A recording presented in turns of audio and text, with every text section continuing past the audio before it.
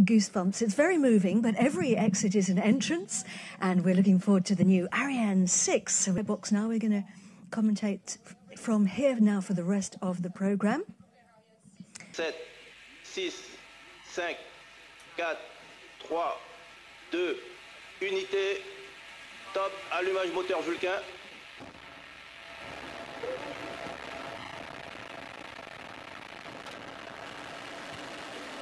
Allumage 2 EAP, décollage.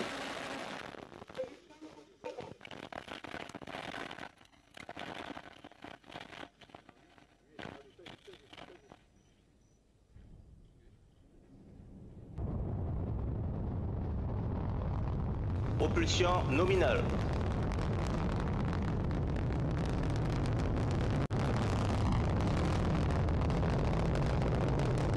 Tous les paramètres à bord sont normaux.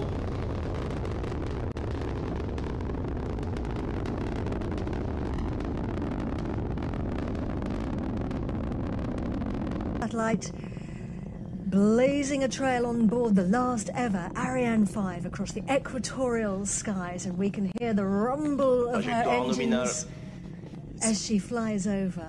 It's very impressive, and we are, 11 kilometers from the pad, and the delay of the vibration is a bit amazing. Fantastic view of Ariane 5. Well, we have a very good view.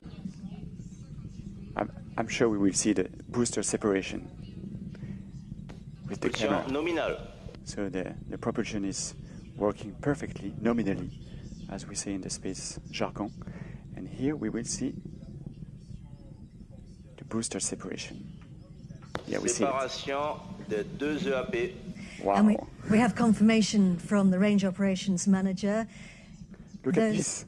That's absolutely amazing. Those two boosters on the right and the left being jettisoned, the white dot in the middle, the Vulcan engine.